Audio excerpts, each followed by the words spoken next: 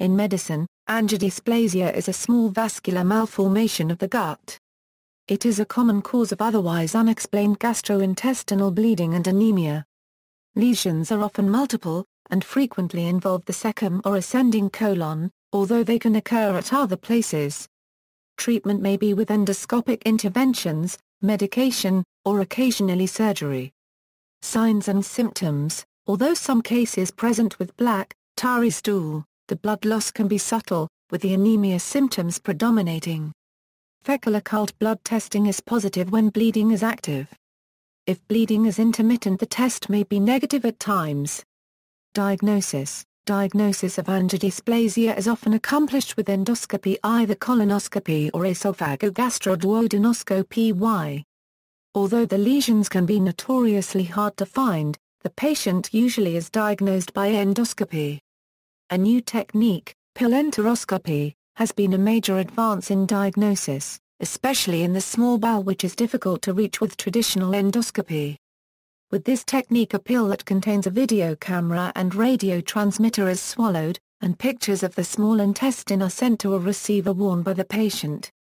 Recently, multiphase CT angiography has been shown to play a promising role in the diagnoses of small and large bowel angiodysplasia, especially when associated with active hemorrhage. Angiodysplasia in the small bowel can also be diagnosed and treated with double balloon enteroscopy, a technique involving a long endoscopic camera and overtube, both fitted with balloons, that allow the bowel to be accordioned over the camera. In cases with negative endoscopic findings and high clinical suspicion, selective angiography of the mesenteric arteries is sometimes necessary, but this allows for interventions at time of the procedure. An alternative is scintigraphy with red blood cells labeled with a radioactive marker. This shows the site of the bleeding on a gamma camera but tends to be unhelpful unless the bleeding is continuous and significant. Pathophysiology: histologically, it resembles telangiectasia, and development is related to age and strain on the bowel wall. It is a degenerative lesion, acquired, probably resulting from chronic and intermittent contraction of the colon that is obstructing the venous drainage of the mucosa. As time goes by, the veins become more and more tortuous, while the capillaries of the mucosa are gradually dilate and precapillary sphincter becomes incompetent. Thus is formed an arteriovenous malformation characterized by a small tuft of dilated vessels. Although angiodysplasia is probably quite common, the risk of bleeding is increased in disorders of coagulation. A classic association is Hyde's syndrome. In this disorder, von Willebrand factor is proteolyzed due to high shear stress in the highly turbulent blood flow around the aortic valve. VWF is most active in vascular beds with high shear stress, including angiodysplasias, and deficiency of VWF increases the bleeding risk from such lesions. Walkentin et al. Argue that apart from aortic valve stenosis, some other conditions that feature high shear stress might also increase the risk of bleeding from angiodysplasia.